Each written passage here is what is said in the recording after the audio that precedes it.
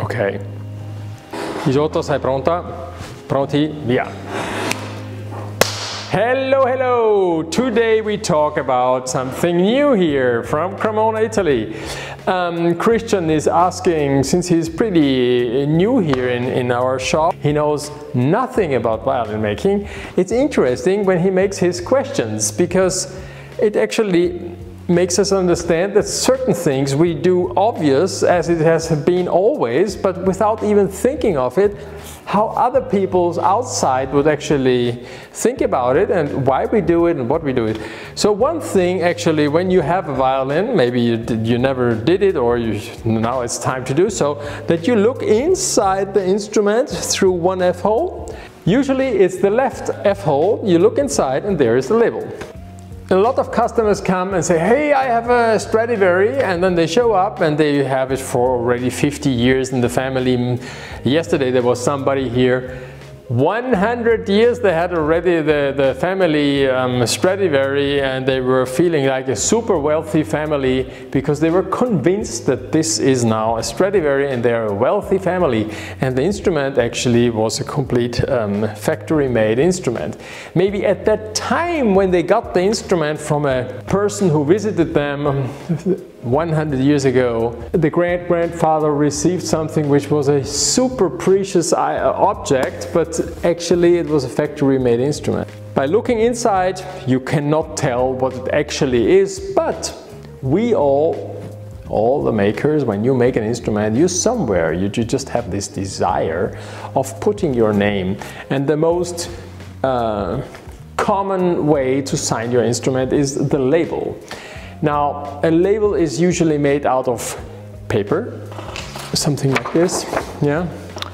And you can usually they're printed, and then the maker himself, or they sign it short, or they just put the year. For many years that has been the tradition. You just put the year, or 19, and then you put a year, or 2000, 20, and then you put the number.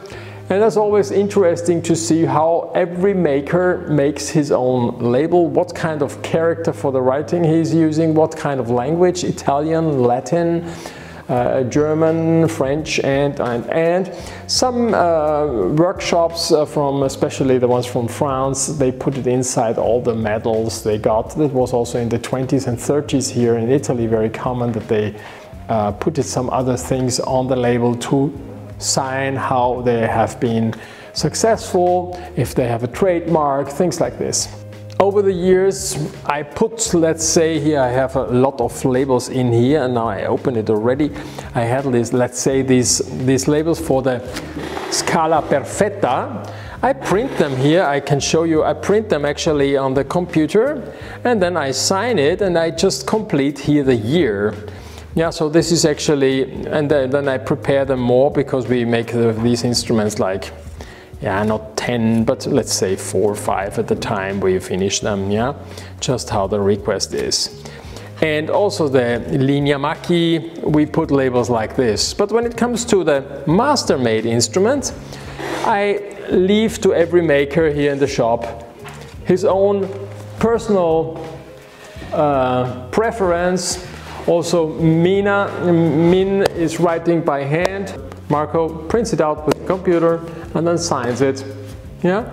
So this is an additional step where you can personalize your instrument, where you can customize the label for the customer, where you can write something on which you think is in a few years interesting to know for people later on. And what I usually also do beside the label is on the inside, on the top, I write just the date of this very date. So I write Cremona and then the date. And if something particular happened that day, sometimes I also write it just like for fun. And then you put on these brand marks, things like this. And in the inside, on the top, on the back, you glue in the label. Yeah. So right now, my way of putting a label in, beside what this is, let's say the Guarnieri Olebol, then I put also the Guarnieri label, then next to it I put my personal label, and then all the rest. Oops, sorry.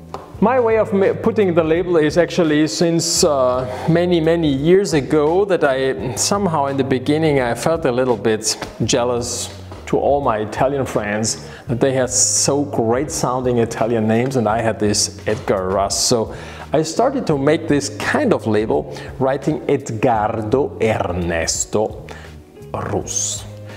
It sounds already super funky. Actually at a certain point I got a little bit sick of it, and then I just wanted to make it a little bit shorter. Then I put Edgar E. Russ. And I write it every time by hand. Yeah, so they're all a little bit different. I have seen already fake instruments of mine with my fake label written by probably somebody Asian. You can tell how they write. But I do it my way here, and don't ask me why it happened to be like this. I got used to it. It's a little bit like my signature. When you put it, you don't ask. If you start thinking about your signature, you just mess it up. So I just write it and I draw around a frame, and every frame I do a little decoration, whatever pops up into my mind. Yeah. So yeah. And that's actually, then we glue it in with the hot glue. Now you might say that this is changing the sound. Usually I make my instrument with label, and my comparing of the sound is always with label. I've never tried to take out the label or to put more labels inside to see if it sounds better. It's just a part of the car, like of the instrument, which is just like the brand of a car. And you would never say, well, if you take off the star of the Mercedes, then it's going to be quicker, right? Or faster. It's a little bit the same, you know. A violin has to have, master violin has to have the label of the maker. Yeah? Now I'm going to finish to complete my label. And if you want, you can stay here and see how I finish here my labels. Yeah. Now here, let me see. I need to take here 2 glasses because otherwise I can't see very well. And that's what I do here. I like to do that. Yeah.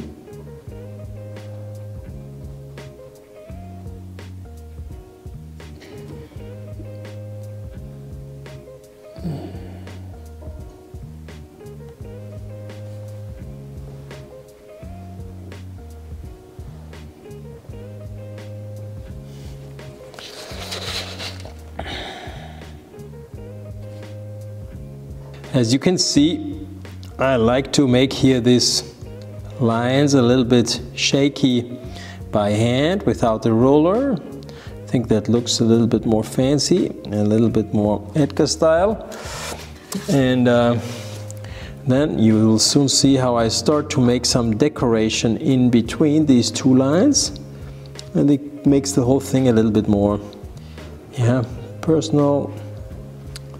And then I adjust a little bit as well the writing.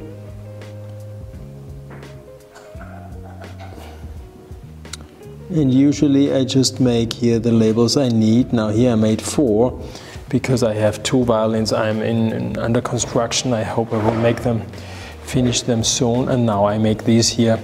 So when I have now these labels, I bend the paper. And I make them a little bit more the size they should be. Yeah, a little bit like rolling a joint here.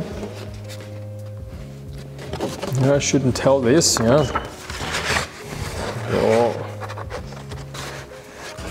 know what we're talking here about, right?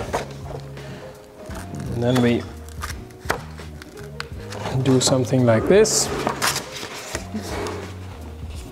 And then maybe it's better first 2 labels here. This is handmade paper, by the way. A little bit too much here. I have to Make it a little bit more narrow. Let me see. Yeah.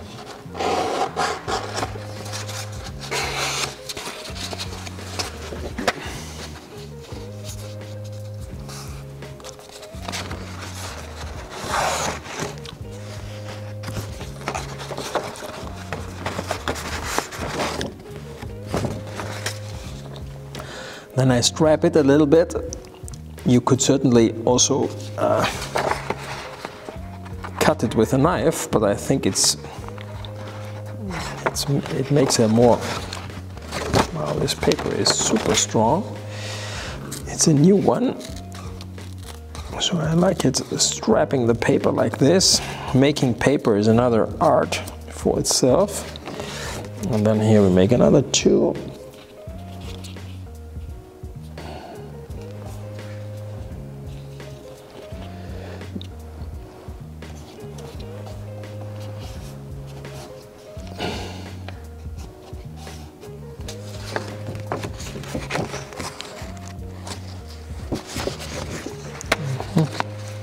Cellulare squilla dopo.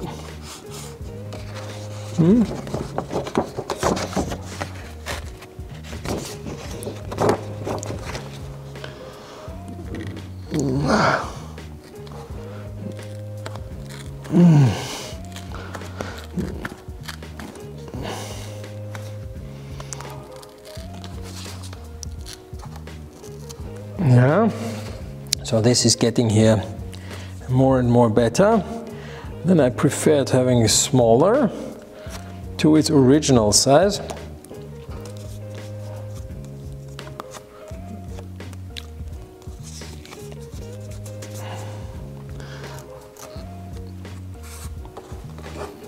And then I make one at a time.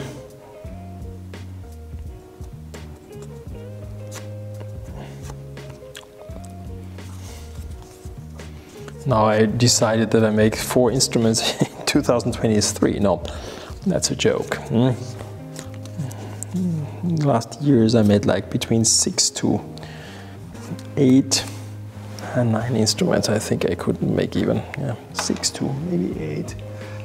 I have to look at my statistics here. Now, let's start with this one here. And then something I love to do is a little bit something, a round one, dot, lines like this.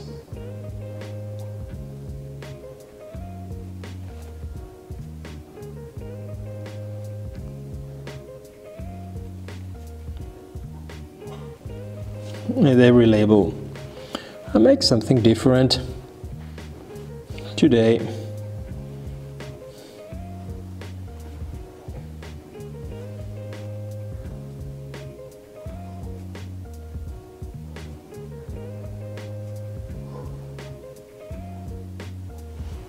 It's here a funny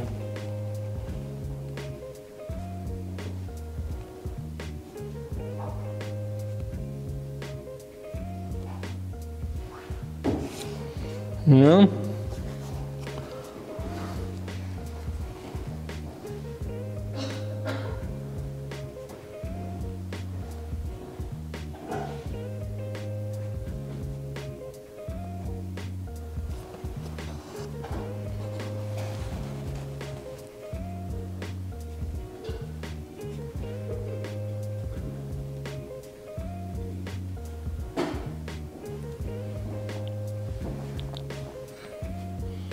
How do you like it?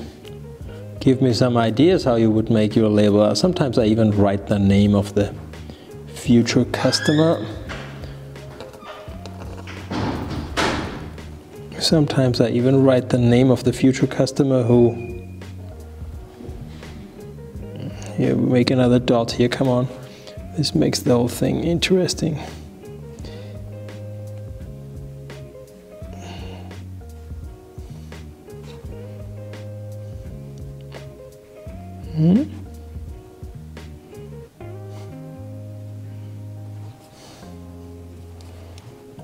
Yep, hop, hop, hop. And this is here number 1. And now we make another one. I don't know what else could we do here.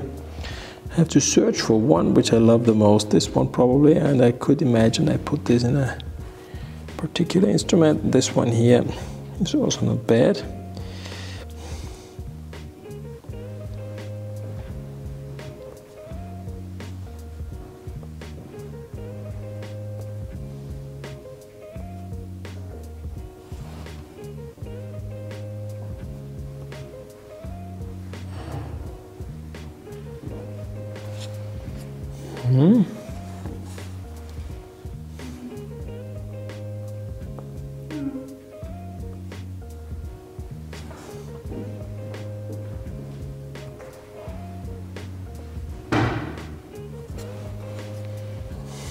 It's actually very simple, but looking cute, huh? What do you think?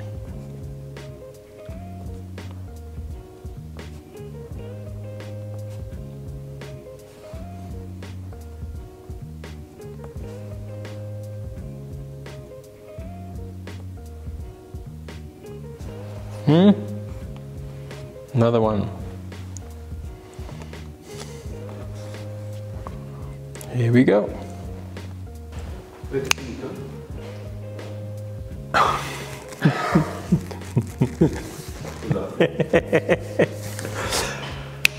Thank you for all your comments on the past video. I appreciate that you're also active and leaving your comment and your opinion and your questions. It gives me always ideas, new ideas, what we can make here and what you would like to know. Thanks for watching. Don't forget to subscribe, to push the bell button so you always get a notification that the new video is online. See you in the next one. Ciao, ciao. Bye, bye. Ciao.